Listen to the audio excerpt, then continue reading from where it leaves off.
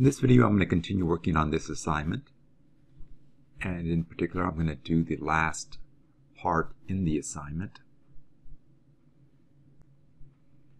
It's this part, the paperclip. This picture was taken from the assignment.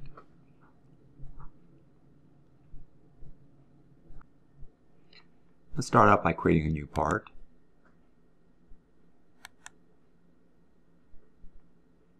And a new sketch on the XY plane. Draw a rectangle.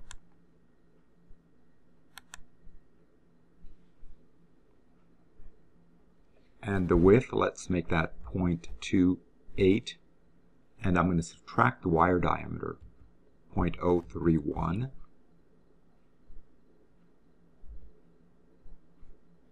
Tab.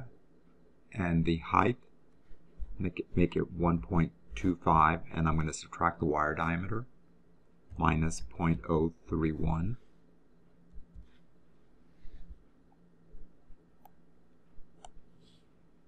I use this offset command,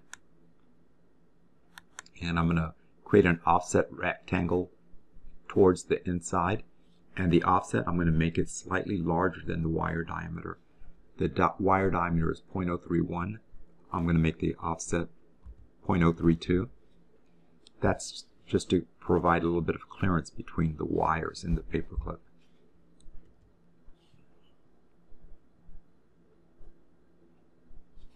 I'm going to create some circles using this tool, the circle tangent. Let's choose this line, and this line. And then I'm going to choose the inner rectangle. Should look like that. I come down here, and I'm going to create the same type of circle, but I'm going to choose this line, and then not this line out here, but this inner line. I'm going to turn on construction, and I'm going to draw a straight line, and I'm going to find the center of this rectangle. And when I do, it'll be a green dot.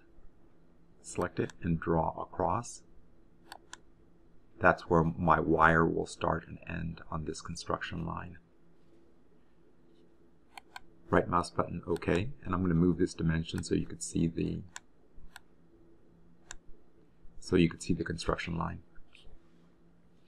I'm going to turn off construction, and now I'm going to delete all the horizontal and vertical lines. I was using them just as construction geometry. Using my delete key.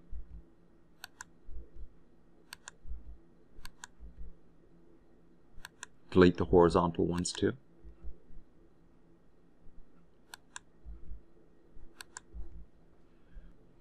I'm going to turn off construction. Choose my line tool. I'm going to draw a line from here down to the midpoint, from here down to the second circle, from here up to this circle, and from here down to the midpoint line. I'm going to choose my trim tool. I'm going to trim out these lines.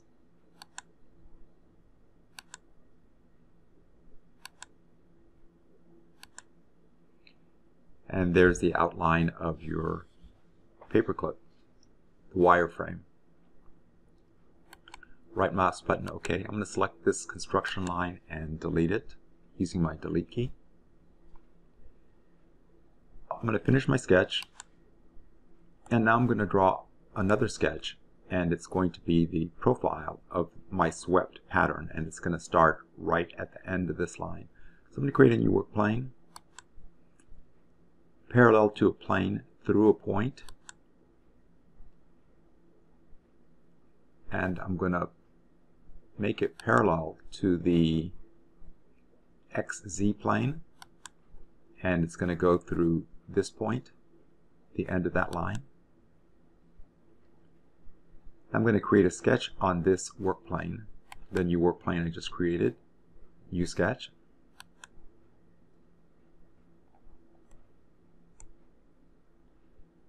And I'm going to choose my circle tool at the origin and make the diameter 0.031. Finish your sketch. So now I have two sketches, and I'm going to use a new command. It's called sweep. And notice that it's looking for profile, and it automatically chose the last sketch I created, which was the circle profile. Now it's asking for the path, and I'm going to select the wireframe I created, the previous sketch. And you notice that that profile followed the wireframe that I created and created my 3D object. And there it is, my paperclip.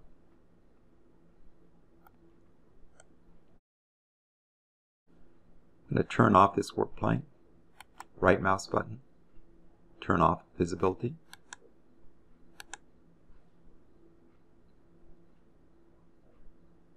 I'm going to save my part. And I'm going to create a new drawing.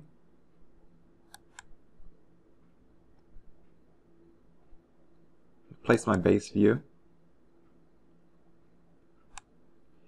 I'm going to make the scale just a bit larger. I'm going to change it to 6:1.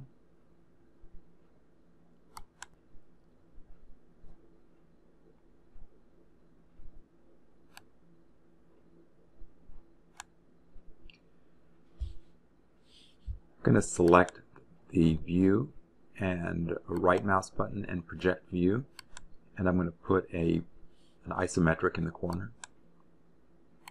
Right mouse button, create. Let's select the view, and I'm going to shade it. Turn on shaded. I'm going to create a section view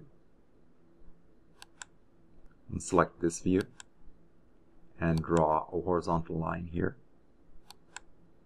Move my cursor up, right mouse button, continue.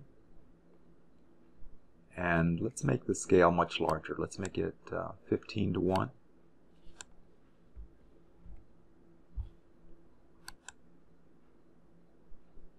Move it up and out of the way. Move the title down just a bit. Let's select Annotate and my Centermark tool. Let's select these circles.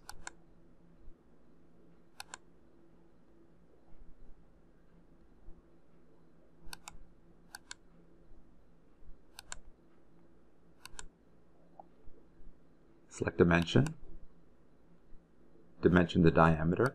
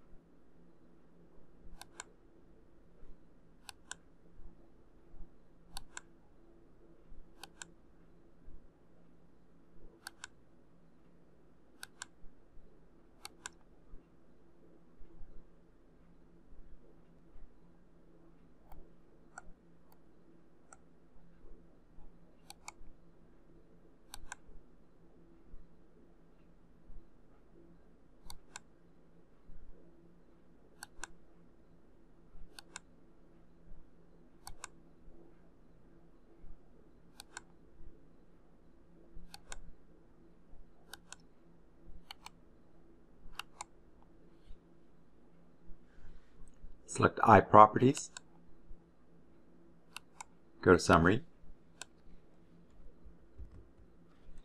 Change the title to 5.5 paperclip and change the author to your name.